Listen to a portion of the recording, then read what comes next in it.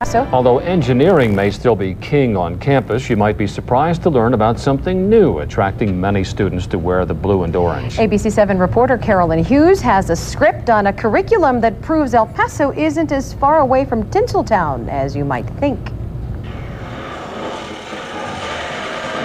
It looks like any other movie theater, but this theater doesn't just show movies, it teaches them. With their eyes transfixed on the recent blockbuster film The Matrix, many of these kids enrolled in the Art of the Motion Picture class are dreaming of one day seeing their own movies up on the big screen.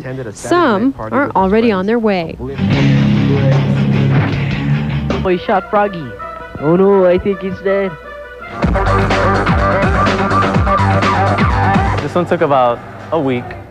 Andy Ramirez, a graduate of Riverside High School, first picked up a video camera at the age of 10.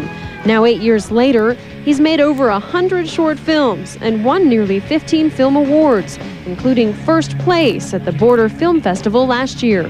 Jennifer Sinaceros, a Del Valle grad, has also won numerous awards for her film work, including the National Journalism Award for a documentary on gun violence. It's just my passion. I've been doing this for 5 years now, and I can't see myself doing anything else. You know, we complain in this town all the time about brain drain, and I just don't think people appreciate the fact that we have this incredible university here in El Paso, and we have programs like the Film Studies program for students who are doing amazing things on the high school level, and we don't want them to leave. We want them to stay here, and we want them to tell the stories from the border from their own perspectives. And stay they have.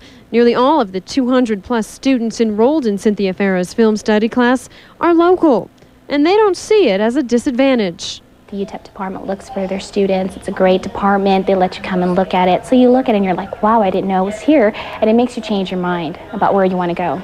Just because, you know, you live in a certain city doesn't mean that you're nothing or that you can't achieve anything. I mean, a lot of the greatest people have come out of small-time cities that no one's even heard of.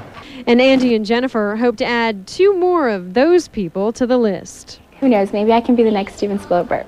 Well, my main goal would be to just one day drive by a movie theater and look up and see, you know, my movie is showing there, and to look inside and see a line of people waiting to see my movie.